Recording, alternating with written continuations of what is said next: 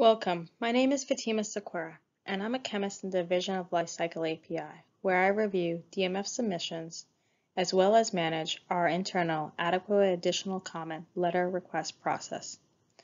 Our presentation today is to help you understand the Division of Lifecycle API's communication strategy so you can make well-informed decisions about your DMF and referencing application. We will look at the purpose, content, of timing of key letters sent by our division throughout the DMF review process. There are three general categories of letters: early communication, deficiency and comment communication, and informational communication. As we are part of the ANDA's GDUFA timeline, it is important that you respond to DMF letters promptly to not hold up the approval of your referencing application. By responding to letters appropriately will increase the likelihood of a first cycle ANDA approval. Early communications are in place to protect the ANDA GDUFA timeline through a pre-screening process. For DMFs, you will receive a completeness assessment, also known as a CA.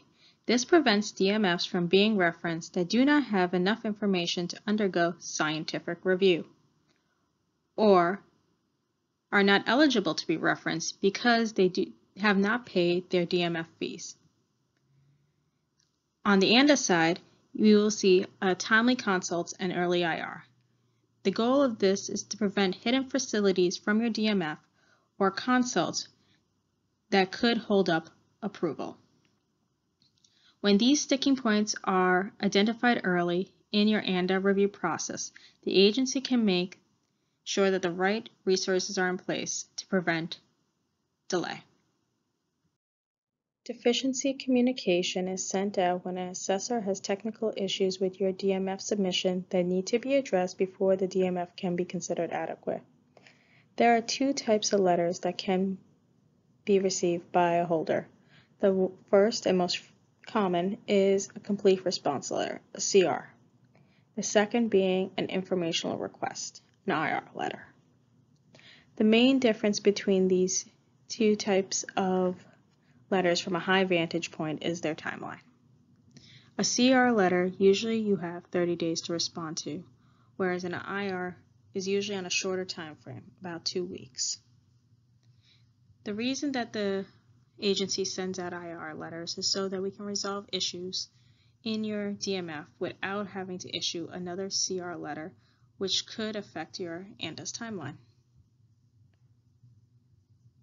There are other ways that you can also prevent a CR letter that are also as simple as responding to your letters on time, one of which being respond to all comments and deficiencies in your letter.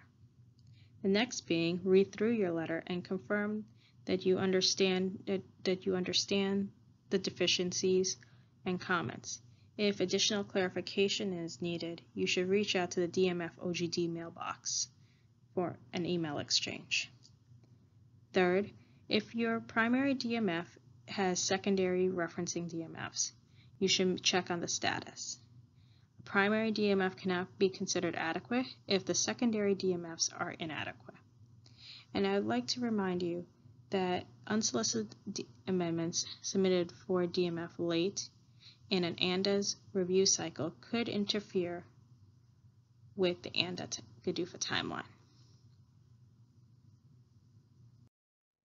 Now we'll look at comment communications. So comments can come as part of a CR letter, but also a standalone as part of an adequate with additional comments letter. The benefit to a DMF holder is that these letters are sent when the DMF is adequate, and therefore we are preventing low-risk comments from delaying your referencing application's approval. These are supposed to be minor comments that do not impact the drug substance specification or impurity profile. We ask that you respond to these comments within 30 days. If you take more than 60 days, please check with the DMF OGD mailbox to make sure that that your response will not interfere with action being taken on a referencing application. We do like to remind you that after 6 months, if you have not responded to these comments, they could be converted to deficiencies and a CR letter may be issued. On the right, you'll see the top 10 most common comments we have sent out over the last 6 months. I would suggest that you take a look.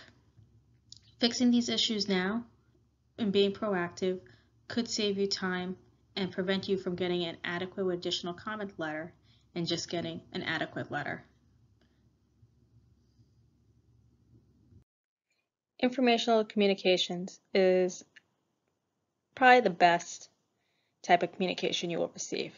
The reason why is now your DMF is considered adequate. The first type of communication you might receive is a first adequate letter. It serves as a way to signal that your DMF is adequate and that you, the DMF holder, should not send any late cycle unsolicited amendments which could interfere or / disturb your ANDA's approval process. These are usually sent out 30 days after a DMF is considered adequate. The next form of communication you will receive is a no further comments letter. No further comments letter is sent out after both the DMF and referencing application is approved or tentatively approved. And those are usually issued 30 days after the ANDA is approved. Now remember that an adequate additional comment letter can be received before or after either of these two letters and still needs to be responded to.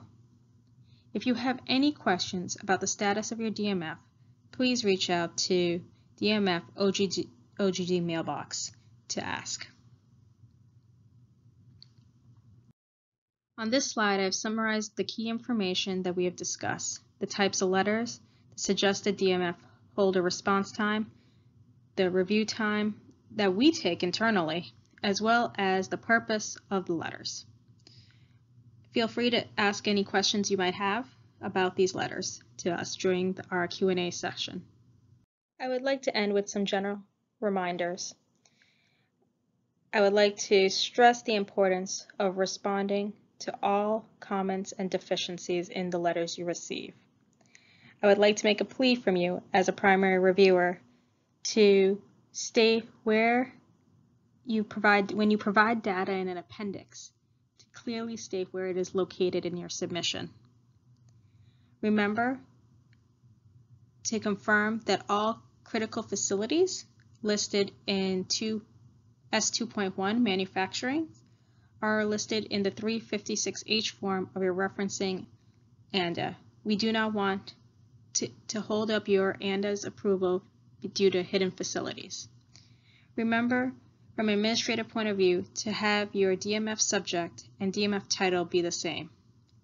Remember that if you have issues with your electronic CTD formatting, please contact the eSub team at fda.hhs.gov. Remember to provide a location of LOAs for each DMF and referencing party. And you can always contact the DMF OGD mailbox for any questions or concerns you have over due dates. In all of this, to summarize, please be proactive. Well, thank you for listening to this presentation. If you have any questions, please submit them to us via email by clicking on the link on our workshop poster page. Questions received by February 15th will be addressed in our poster question and answer session on March 4th. Questions received after that and up until March 19th will be addressed on our April 9th webinar for posters and presentations. If you have found this topic interesting, I suggest you check out Altsala Salvam's poster on administrative processes or Dave Iskanchi's presentation on effective communication strategies. Thank you so much for listening. Have a great day.